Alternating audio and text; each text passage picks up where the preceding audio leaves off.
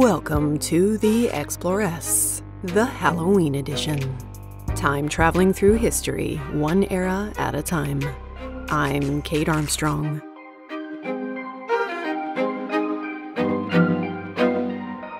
Before we start, please be advised that this episode has some dark themes, descriptions of torture, violence, and sexual acts. So you might want to give it a listen before you put it on speaker for your children or your prim and proper grandma.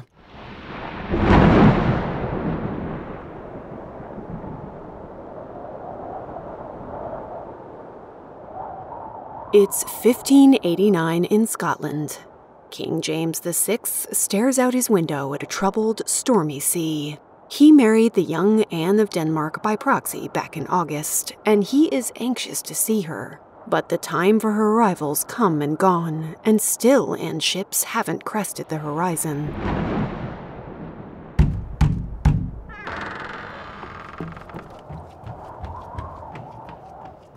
A sailor has arrived. A wayward member of Anne's fleet, stumbling in with ominous tidings. He says a storm has put Anne's life in peril.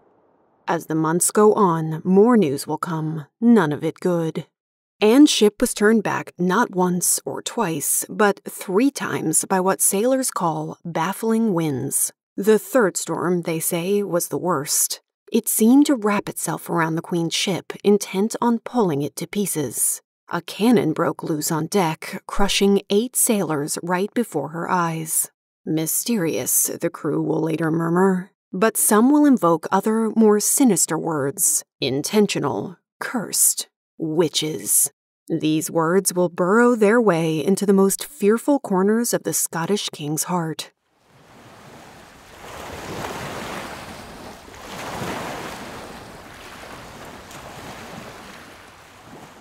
Halloween night has fallen over the Scottish coastal town of North Berwick. It's the year of our Lord, 1590. The sky is dark, the waves in the Firth of Forth restless. Something floats across them, small boats called sieves, all of them filled with dark, huddled shapes. As the sieves pull to shore, figures emerge, hundreds of them, winding their way to St. Andrew's Old Kirk.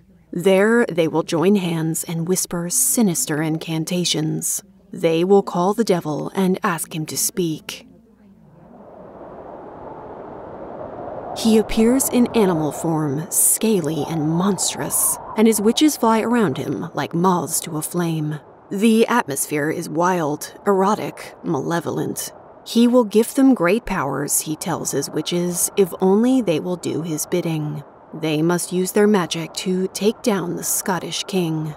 Later, they will dig up corpses from graveyards, pull the bodies apart, and tie the limbs to dead cats. All to cast a spell to conjure up some storms meant to drown the monarch and his Danish wife. Or so James VI and the witch hunters around him will come to believe in the months and years to come.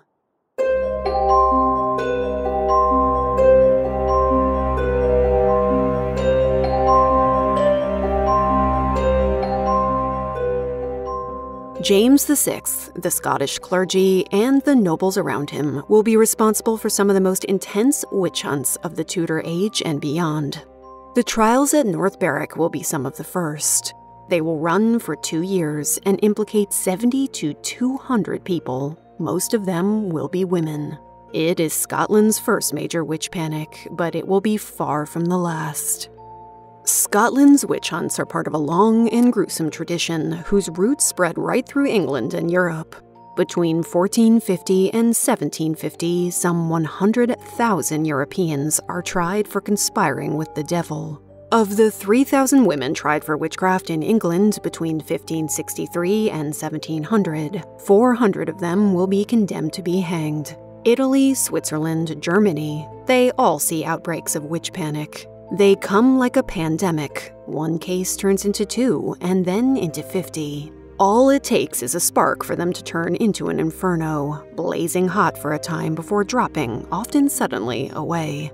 Scotland's witch hunts show up late to the party, but they make up for their tardiness with extreme zealousness. Between 1590 and 1662, they will see 5 intense witch panics. Almost 4,000 people will be accused of witchcraft. Some estimates put the number of people killed for it at over 1,000, 5 times the average European execution rate per capita, and double the execution rate in England.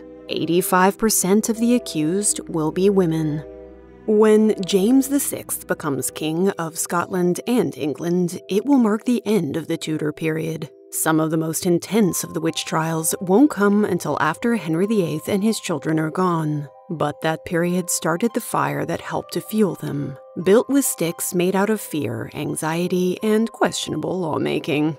In this episode, we will try to understand this period's witch hunts and see the trials through the eyes of the women they hurt. Because while some men were accused of being witches, it was almost always women. Those who didn't fit in or threatened the order men in power so desperately wanted to create. Grab your cauldron, some eye of newt and toe of frog, wool of bat and tongue of dog. Let's go traveling.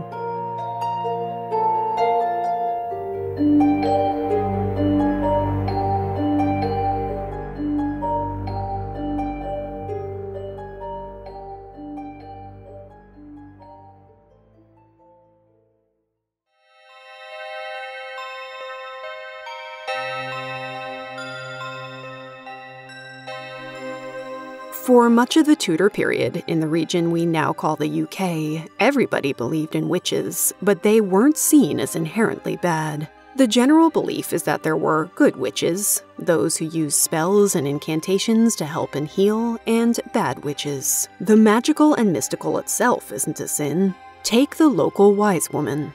Armed with her herbs and tinctures, and yes, maybe a few incantations, she is a vital aid to both towns and castles, an accessible and affordable form of healthcare. Many people would rather seek them out than the trained male doctors and surgeons of the day. Tudor midwives, who are always women, are an important part of all families' lives, and responsible for looking after one of the most fraught and mysterious of acts, childbirth. She has the knowledge to heal, and with it, also the power to hurt should she choose to. That would make her a very bad witch indeed. Tudors sometimes see magic as almost godly. They are enthralled with the art of prophesying. Elizabeth Barton, also called the Nun of Kent, becomes quite famous for her divine revelations. At just 19 years old, this domestic servant has a prophecy about a child dying, and she isn't called a witch. She is called a prophetess. She becomes so well known for her uncanny predictions that she becomes a favorite of Henry VIII and his advisor, Cardinal Wolsey. She is, after all, speaking prophecies from God. Elizabeth I keeps her own court astrologer, Dr. John Dee. He conjures spirits and uses rituals, and still he serves in that post for most of his life. Good or bad, few Tudors doubt that witches are real. The ruling powers even write that belief into law. Henry VIII's reign sees the introduction of the Witchcraft Acts of 1542, the first to define witchcraft as a felony, punishable by death. It defines a witch as someone who uses their magic to hurt people, get money they didn't earn, or act badly toward the church and God. This is also where we start to see a growing paranoia about the innocent being bewitched by someone. After all, Henry himself would come to believe that his enchanting second wife, Anne Boleyn, may have done just that. Anne's never accused of witchcraft, but still, there are whispers. After all, a woman who acts out and flirts too loudly must have some kind of wickedness deep in her soul. In 1563, Elizabeth I introduces an act against conjurations, enchantments, and witchcrafts. In some ways, it's more lenient than her father's statute, saying that witches can only be executed if they've seriously injured another person. But it turns out it's fairly easy to accuse someone of being a witch. After the act is passed, we see a serious uptick in the number of people accused of murdering someone by means of sorcery. Of the 1,158 homicides noted in the records from this period, some 20% are suspected of being committed by witches. Compare that to just 31 cases suspected of being committed by poison. More men are tried for murder in Tudor times than women, but the ladies often get the blame for certain crimes. infanticide, poisoning, and witchcraft. Of the 157 people accused of perpetrating magical murders, only 9 of them are men.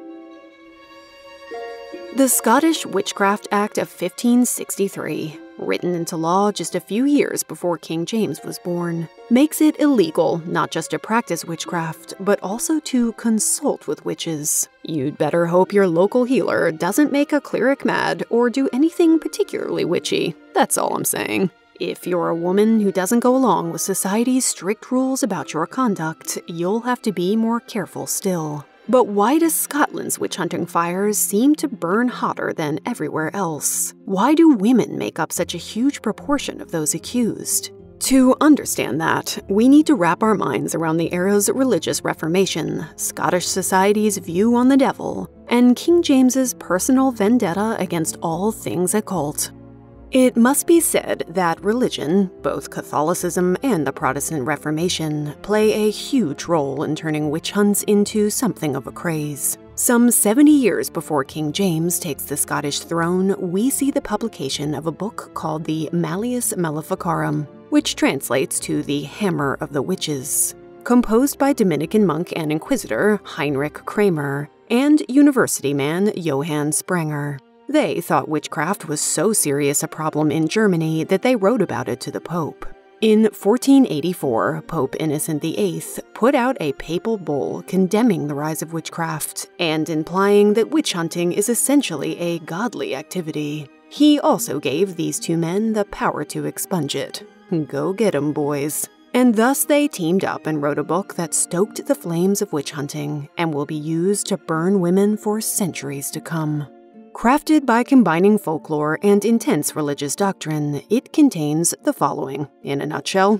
Part 1 asserts that witches are all in league with the devil, and that demonology is a credible thing, and if you don't believe that, well, that's heresy. Part 2 explains, in detail, all the things witches do for fun. Mostly, it's having sex with the devil and transvestion, or flying around on a broomstick. Naturally. Part 3 rolls right on ahead to the legal procedures one must follow to properly try a witch. It also says that everyone, not just religious authorities, should help exterminate anyone the devil's taken under his wing. With the help of the Gutenberg printing press, invented in Germany a few decades earlier, the Malleus Maleficarum will go through 28 editions between 1486 and 1600, and it will become the go-to misogynist manual whipped out during witch trials. Zealous and reforming clergy start to denounce and sometimes torture magicians. Suddenly, people who practiced herbal medicine without any problems in the medieval period run the risk of being seen as heretics. Before 1375 or so, witchcraft almost always meant sorcery, inflicting harm by way of spell or potion.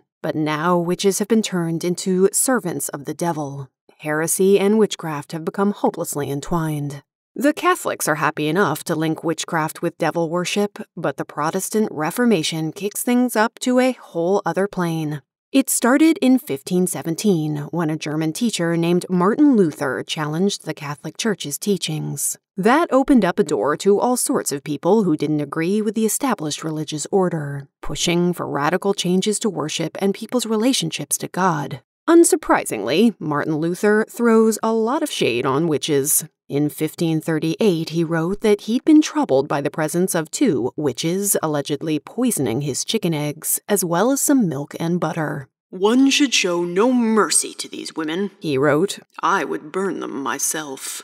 Witches aren't just a threat to the community at large, he wrote. They threaten to ruin traditional female roles in the family. More and more, witchcraft is being cast as heresy, and women are being pushed into the center of the frame. The Reformation creates much unrest in Europe and then in England when Henry VIII breaks from the Pope so he can marry Anne Boleyn. Some come to believe that the Reformation brought forth anti-Christian forces that can threaten anyone and take almost any form. Suddenly, clerics fear there are underground satanic conspiracies across the land, dead set on overthrowing Christianity. In this chaotic and fraught time, religious and secular authorities alike feel the pressure to restore order. Social, governmental, moral. Church, or rather in Scotland, kirk, leaders start cracking down on what they see as sinful behavior, and they also start to demonize magic. All of this fear, paranoia, and propaganda coalesce into the new image of the witch.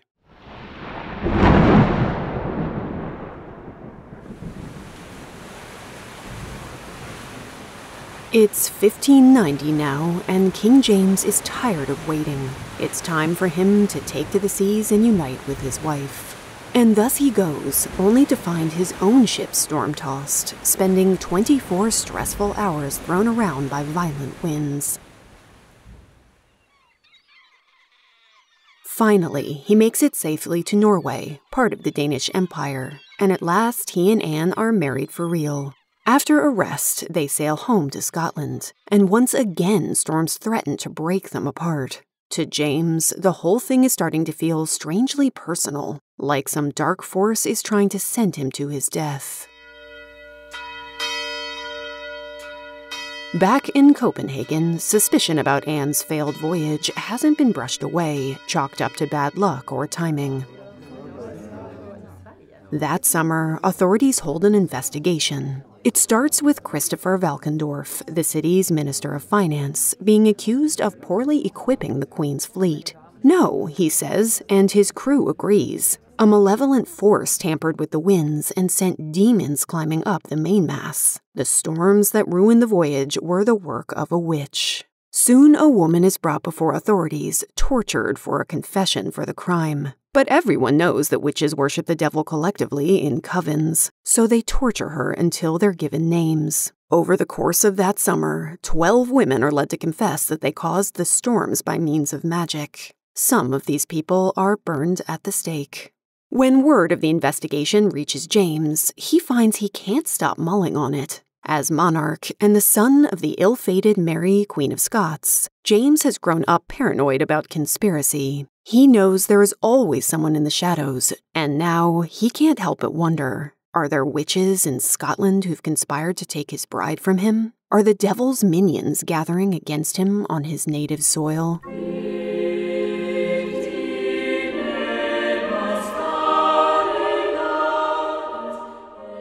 Calvinist theology has sunk its tendrils into Scotland deeply. Calvinism is all about spiritual warfare between God's chosen people on this earth and those destined for hell. How to keep from angering God and ensuring you're one of his chosen. You make sure you are vigilant in scanning for signs of the devil within you, but also in your community. The Scottish Calvinist is always on the lookout for sin. In Scotland, religion is a deep-set part of the culture, something they live with and something they see the world through. The devil isn't a concept, he is very real and very present. He could be hiding behind any pew and thorny bush. Having sinful thoughts, it's probably the devil. Do you find your mind wandering during a sermon? That's the devil for sure. For all of James's life, people have whispered that he lives amongst us, creeping through the land like a shadowy plague. He raises foul weather, infects livestock, spreads disease, causes impotence and miscarriage, and he even kills children. But he doesn't do it alone. He recruits special helpers, witches, to be his earthly agents. They make a pact with him, agreeing to be his minions if he will grant them dark magical powers. It might seem strange to us now, this ready belief that all misfortune is caused not by nature, or even God, but by witches. But it's a way to make sense of how the world works in a time when so much is a mystery, and death and crop failure are an ever-present specter. Why has my wife had 3 miscarriages? Why would my crops fail 2 years in a row? It can't be God's doing. After all, I'm a good Christian. I go to the kirk and do as my minister says. Perhaps it's some external, malevolent force reaching out to hurt me. In minds steeped in both religion and superstition, it's all too easy to believe that someone nearby might have cursed you. And so you start looking sidelong at your neighbors, wondering who has brought this darkness to your door. Witches can be male or female, but once people start to see them as servants of the devil, women become the focal point. As Nicholas Remy, a judge who will prosecute many witches in the 1590s, writes, it is Not unreasonable that this scum of humanity, i.e. witches, should be drawn chiefly from the feminine sex.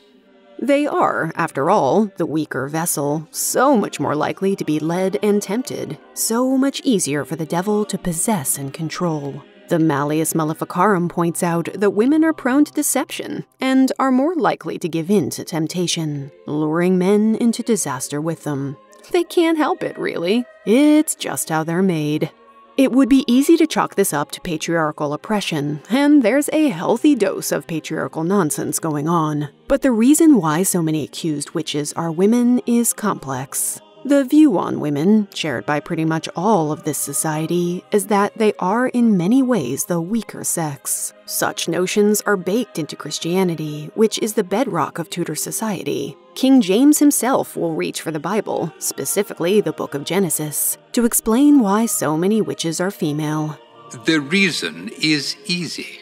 For as that sex is frailer than man is, so it is easier to be entrapped in these gross snares of the devil, as was overwell proved to be true by the serpent's deceiving of Eve at the beginning. Much as Eve seduced Adam into eating what was forbidden to him, witches can tempt the God-fearing into dark, magical sin. Men are accused of witchcraft too, but often only because they're linked to a witchy woman. For every 17 women accused of witchcraft in Scotland, 3 men are accused alongside them. They are sometimes tortured too, and subjected to the same horrible treatment. But they are never accused of having been a slattern with the devil. That's one of the interesting aspects of views of witchcraft in this era. More and more, sexual deviance and moral looseness seem to want to sneak its way in. Expert demonologists of the day all say that in order to make a covenant with the devil, a witch has to actually have sex with him. We all know that men would never do this, but women, they're another story.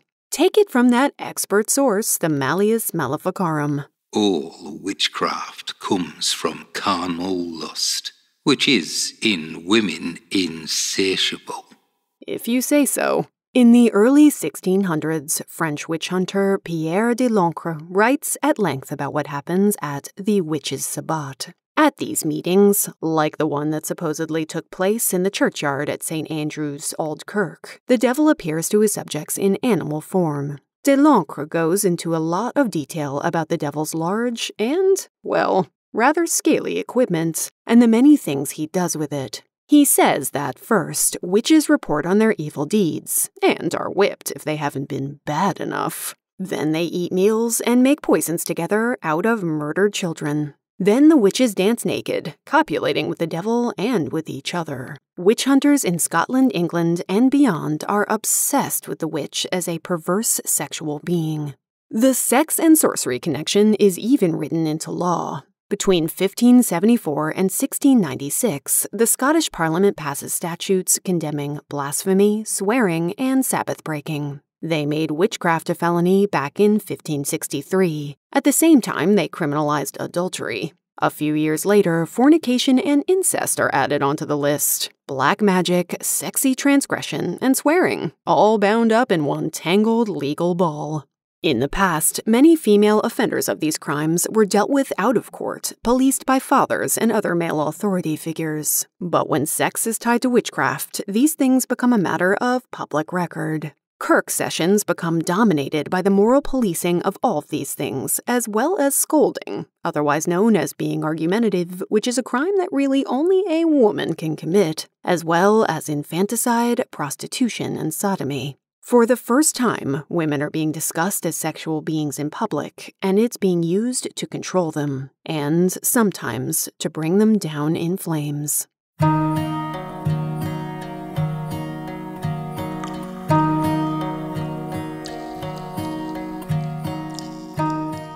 James decides to start a witch hunt around North Berwick. Lucky for him, suspicion and fear are already running hot. Neighbors are already eyeing each other, wondering if the devil has sunk his claws into someone they know. Local bailiff David Seaton of Trinent has concerns about his teenaged maid, Gillis Duncan. She's been miraculously curing a lot of people from various illnesses lately, and she keeps sneaking off under the cover of night. What is she doing with those herbs when no one's watching? What is she hiding in the shadows? David and his boys are about to find out.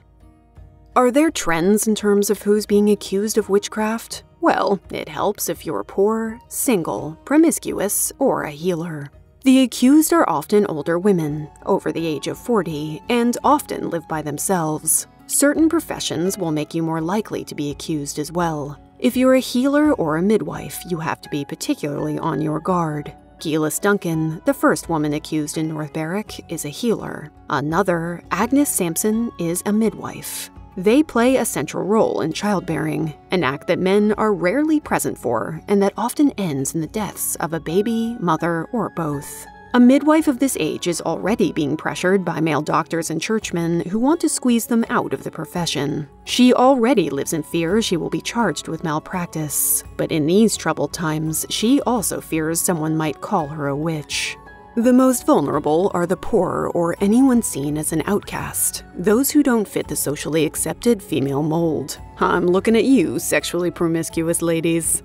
This is especially true for women who exhibit angry or vengeful behavior, especially towards powerful men. Say you shout a curse at your male neighbor when he prunes your apple trees for the third time, or you accuse a local man of shortchanging you on rent. Perhaps he falls ill, or breaks his leg in a gopher hole, or can't seem to impregnate his wife. Perhaps that's your fault. Accused witches are often single, and that's because of gender bias. People in Tudor England and Scotland can barely imagine a woman who isn't a wife. They're frightened by women who aren't under the control of a male authority figure. I mean, who knows what they get up to in that woodland cottage? She could be cursing all the local menfolk's tackle. A girl can dream. At any rate, in this era, no one likes a woman who can't be controlled.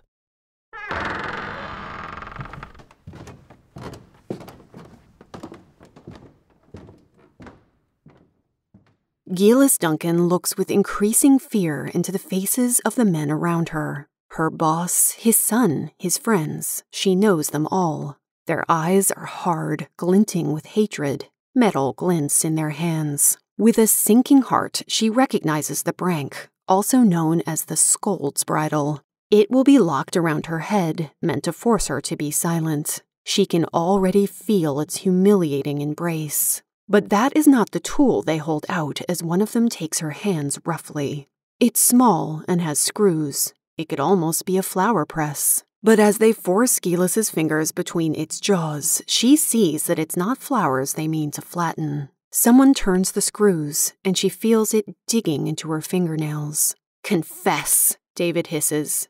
"No," she says. "I have nothing to confess."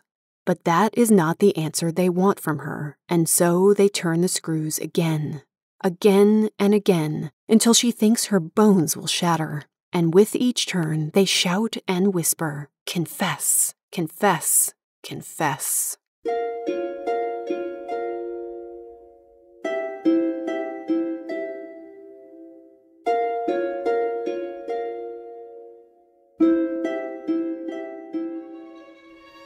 There are many ways of extracting a confession from someone. Though many countries at this time have laws against torture, this is different. As far as the courts and clergy are concerned, torture to extract a confession is just and justified. And, as the Maleficarum clearly states, a witch's demonic power can help them withstand torture, and thus extreme measures must be applied. Some techniques are meant to wear a woman down without physical pain. There's the scold's bridle, a metal cage meant to stop a woman from speaking and humiliate her in front of anyone who sees. There is also that tried-and-true favorite, sleep deprivation. Matthew Hopkins, England's self-styled witch-finder general, will write that sleep deprivation is a fine means of pulling out truths. Of one woman, he writes, the justice commanded that they were to keep her from sleep 2 or 3 nights, expecting in that time to see her familiars, which the 4th night she called in by their several names. Women like Gillis are also subjected to the pilnywinks or thumbscrews. They are essentially a vice meant for fingers and toes. Its screws are turned, putting its victim under more and more excruciating pressure. It's strong enough to split skin and break bone. The iron Caspi claws are leg irons meant to be heated over a brazier. And then there is the breast ripper, which is used during the North Berwick witch trials. This metal device with pronged levers is used to encase a woman's breast and rip it off. A pamphlet called News from Scotland details Gillis Duncan's torture. Its author, Minister James Carmichael, wrote that she was subjected to the tortures of the thumbscrews upon her fingers, which is a grievous torture, and binding and twisting her head with cord of rope, which is a most cruel torment also. And inquisitors are always on the hunt for the telltale witch's mark. An extra nipple, a port wine stain, anything that might be the mark of the devil. These have a bizarrely sexual, even maternal aspect too. The witch hunter Matthew Hopkins believes that such marks are a teat a witch uses to suckle her demonic imps or familiars. In fact, by 1604 in Scotland, it will be considered a crime. If any person or persons shall consult, covenant with, entertain, employ, feed, or reward any evil and wicked spirit. To find such marks, women are subjected to humiliating and dehumanizing strip searches, their bodies shaved bare of all hair. After all, one demonologist writes, these marks are often found on a witch's shameful parts. A pamphlet written during the North Berwick trials says the marks are caused when the devil doth lick them with his tongue in some private part of their body, before he doth receive them to be his servants, which mark commonly is given them under the hair in some part of their body, whereby it may not easily be found out or seen, although they be searched. And generally, so long as the mark is not seen to those which search them, so long the parties that hath the mark will never confess. This would be horrifying enough in our era. Imagine being a Tudor-era woman who doesn't even unveil her hair in public, let alone the rest of her body. Some women find the prospect of such a search so horrifying that they preempt it, telling their torturers that yes, their mark is on their private parts. It saves them from that particular violation, but it most certainly condemns them to death. There is a belief that such marks are insensitive to pain, and so a woman might be pricked all over, gouged with a needle until a spot is found where the prick doesn't hurt. This will prove so popular that professional male prickers will start appearing, though to my eyes, I think they might just be pricks. It's seen as scientific, a facts-based way to get to the truth of the matter. Well, until some of the most famous male prickers are exposed as fraudulent. But that won't be until 1662. Some of these women even come to believe their confessions. We'll believe a lot of things under sustained, repeated torture and terror and sleep-deprived hallucinations, especially when it's applied to those who have been told all their lives that they are God's weaker vessel, so much more likely to let the devil in.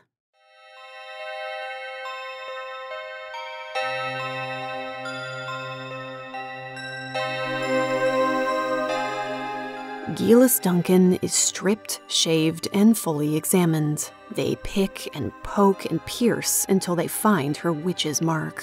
Finally, she breaks, giving them the words they want to hear. Yes, she made a covenant with the devil. Yes, she was taken in by his evil charms. But on the torture goes. They want something else from her. And so she starts to give them names. Agnes Sampson, John Fian, Eupham Macalzian, Barbara Napier. Guilt burns into her heart like a brand. Later, Gillis will say that she never knew these people to be witches or use sorcery. She only named them because she had no other choice. She will say they were all lies and beg for God's forgiveness. But the names are out now, and they can't be taken back.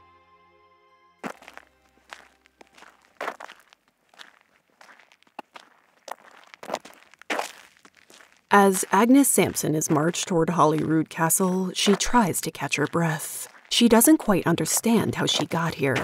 She, who is so well known around North Berwick as a talented midwife, often called the Wise Woman of Keith. She spent years helping bring life into the world, and yet here she is, dragged in front of her king and his noble council to answer for crimes she knows she didn't commit. First, they ask her heated questions. Then those heated questions turn to blows. Some will say later that the king himself delivers a few of them. For James, this isn't just about rooting out the occult, it's deeply personal. He's convinced that there are witches who want him dead, and he will find them out no matter the cost. Despite the pain, Agnes refuses to give in to them, but that is before they throw her in a cell. Her entire body is shaved, her neck half hung by a rope, just like Gillis. It's only when they find the devil's mark on her most private of places that she confesses, or rather agrees, to bring the pain and terror to an end. To prove the truthfulness of her confession, it's said she repeats the words the king said to his wife on their wedding night in Norway. Did the devil whisper them into her ear, or one of her accusers? Either way, it is enough to ensure that she will burn.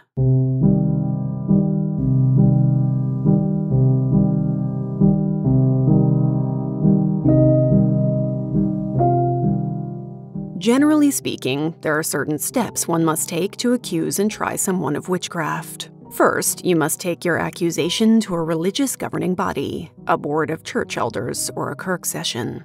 This period sees a watershed moment for the Scottish Reformation in the rise of the General Assembly of the Presbyterian Kirk.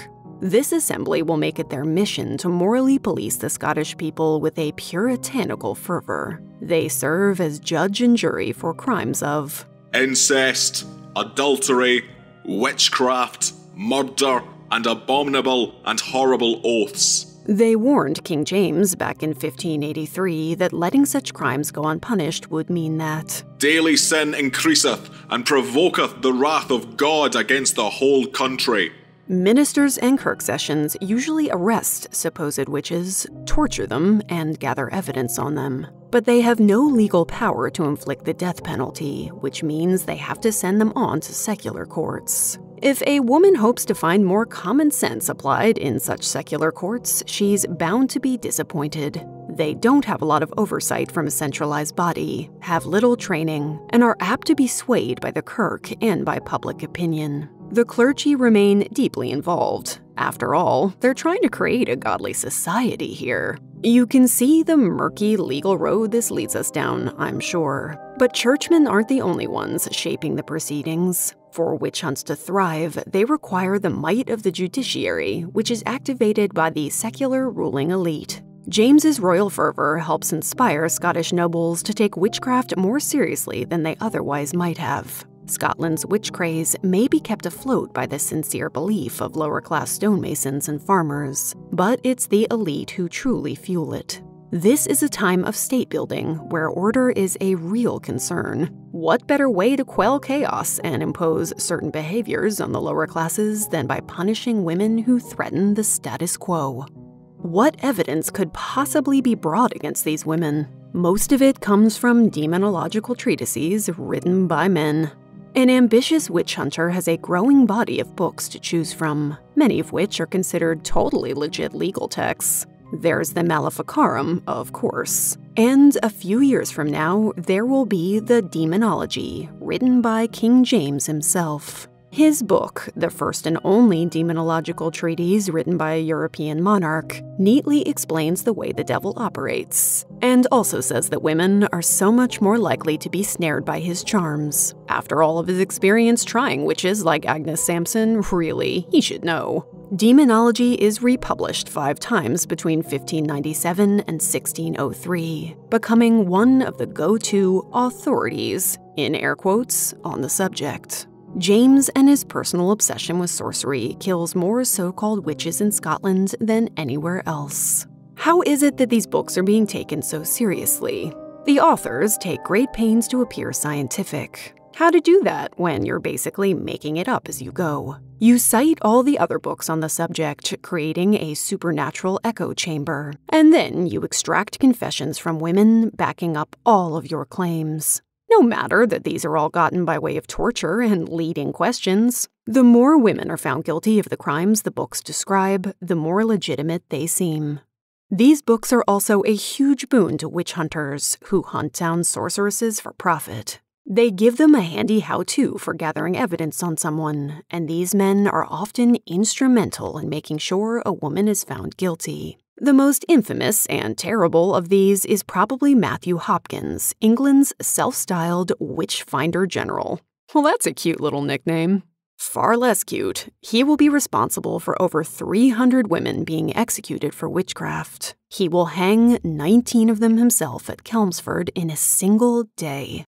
Witch hunters aren't religious crusaders, they're mercenaries paid handsomely to rid towns of their devils. Hopkins will be paid £6 for his trouble in Chelmsford, £15 in King's Lynn, and £23 at Stowmarket, at a time when most people are making just a few pence a day. In 1645, Hopkins will bring in one Elizabeth Clark and say that she's confessed she had had a carnal copulation with the devil 6 or 7 years, and that he would appear to her 3 or 4 times in a week at her bedside and go to bed with her. He also says he saw her summon imps, a white dog, a greyhound called Vinegar Tom, and a huge-headed polecat. The key to telling a convincing lie, after all, is to fill it with bizarre specificity. Ah, sir, how truly I wish someone would curse your man-tackle. John Gall, a Puritan rector, sees the problem with men like Hopkins. He writes that, "It is strange to tell what superstitious opinions, affections, relations are generally risen amongst us since the witch-finders came into the country." We rarely hear women's voices in these trials. Confessions aren't written down in their own words, but by the men who condemn them. A special act is passed in 1591, the year King James runs the North Berwick witch trials, to allow for women's testimony in court. Before then, they couldn't be witnesses in criminal cases. How sad that they're only allowed to raise their voices when it comes time to see a woman burn.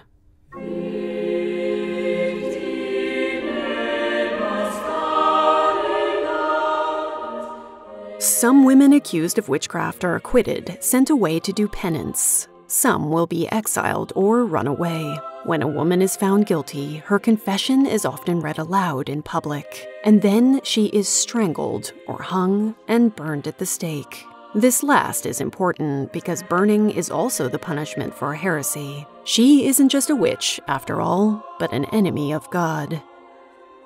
By the time the North Berwick trials are over, some 70 people will be accused of trying to murder King James with magic. Gillis Duncan and Agnes Sampson will both be strangled and burned. There will be 5 major witch panics in Scotland in 1590 and 91, 1597, 1628-30, 1649, and 1661-62. Between these years, you could count the number of witch trials on one hand. The 1597 panic starts the same way the first did, with King James becoming convinced there's another conspiracy against him. A woman named Margaret Aitken steps forward, saying she has a special power to detect other witches, and many women will be condemned solely on her testimony. But everything will be thrown into question when she's revealed to be a fraud. It's partially to justify these trials that James will put pen to paper and write his demonology. In 1603, this paragon of patriarchy ascends to the English throne. He will become the first king of both Scotland and England, and he takes along his witch-hating ways. Shakespeare's play Macbeth, first performed in 1606, is inspired by that fervor, giving us the famous story of a power-hungry king and the witches who help bring him to ruin. In 1604, James makes the laws in England surrounding witches and witchcraft even more severe. These changes are the ones the witch hunter Matthew Hopkins will use to bring so many women to their deaths. Before long, James is forced to turn away from witch hunting to root out another foe, militant Catholics. But the fire he started will continue to rage on in Scotland even after the last national panic in 1662. When you teach a people to fear and loathe harmful witches, such beliefs aren't so easy to dispel. In the early 1700s, 4 women in Pittenweem confess to using witchcraft, and then later recant those confessions. Authorities in Edinburgh aren't keen to bring them to trial, so the community takes matters into their own hands. Janet Cornfoot's neighbors drag her to the beach, place a door over her body and pile stones on top until she is crushed to death.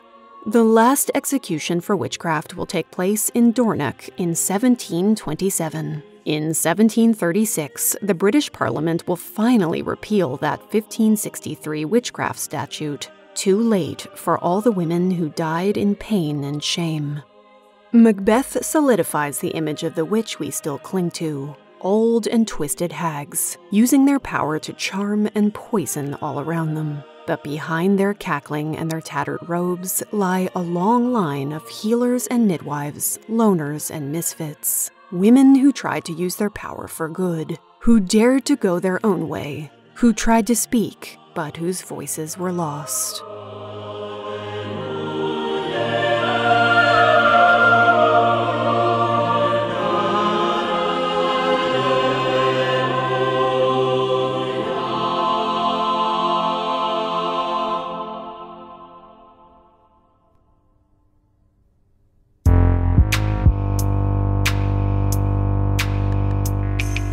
Thanks for listening, and happy Halloween! A special thanks to Carly Quinn, my excellent research assistant for this episode. I couldn't have pulled it together without her. I'd like to thank some of my patrons, too, who are a big part of what make this show possible. My newest pirate queen, Natalie B., and newest lady president, Danny. My boss ladies, Amy, Annabelle, Bethany, Bronwyn, Grace, Michelle, Jessica, Sophie, and Julian, Monique, Nuria, Rebecca, Sarah, and Tanya. My adventuresses, Alexis, Anna, Carlos, Helena, Iris, Jessica, Amber, Kelly, Lizzie, Phil, Samantha, Stephanie C., and Stephanie S. My warrior queens, Lori and Avery. My imperial empresses, Katie and Faye and Whimsy Soapworks. And my Lady Pharaohs, the world's best Courtneys, and the magnanimous Kate. Becoming a patron is truly the best way to support the show. Patrons get access to exclusive content too, including contests, polls, videos, behind-the-scenes stuff of all kinds, and bonus episodes, like the one I'm about to post about the Sorceress of Kilkenny. The choral music you just enjoyed comes courtesy of the Tudor Consort, a choral group in New Zealand. For a transcript of this episode, images, and a full list of my resources, and there are many, go to the show notes on my website, theexploresspodcast.com. Come find me on Instagram at the Explores Podcast, where I post lots of images, and you can also find me on Twitter and Facebook.